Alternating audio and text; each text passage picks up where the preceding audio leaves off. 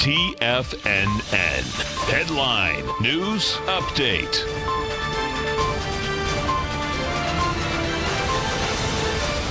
Welcome, folks. We had the Dow Industrials finish down 100, NASDAQ off 34, S&P's down 8.5, all with light volume, folks. Bottom line is that we're still running around the B2C point of more likely a much larger ABC structure on the way down.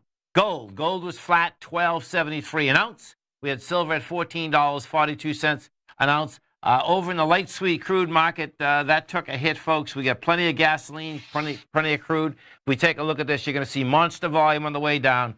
745,000 contracts traded inside of this oil contract out here today. Once the numbers came out this morning, and the numbers came out with a good build.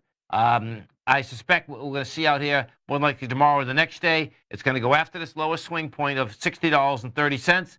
More than likely, we're going to break it. It looks to me like we're going to run down to the next level consolidation floor here of about 58. Doesn't hold 58, then you're going to be down there at 56. But bottom line, coming into the summer months, we have plenty of gasoline, plenty of oil, all of the above.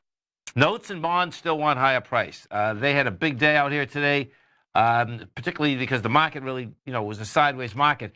That note and bond market, bottom line, once again went higher. You had and with volume behind the move. We had on the 10-year, you get 1.4 million contracts. And, this very well, what's going to get interesting here is that the note and bond market itself has been going after this high from March 27th, the last 4 weeks. We made it almost up to the high. And as we made it up to the high, what had happened, folks, is that we started this run higher on April 12th. So it was a one-way run going higher. When you do that, most markets get tired at the high, and that's what exactly happened. That being said, then the last 4 days we pulled back with light volume. Well, guess what? We had an expansion of volume today. This could be an ABC structure on the way up that will not only just blow away the 124.31, which is the last high, but yet go a lot higher. Because when I do take a look at your 10-year yield, and we put that chart up, what you're going to see that's wide open right now is 2%. That's where it looks like to me that we're going. We're at 2.3 right now. All you have to do is break that 2.338 forward, and we're at 2.23. We're at 2.385 right now. And then you'll see 2% fast and furious. Stay right there, folks.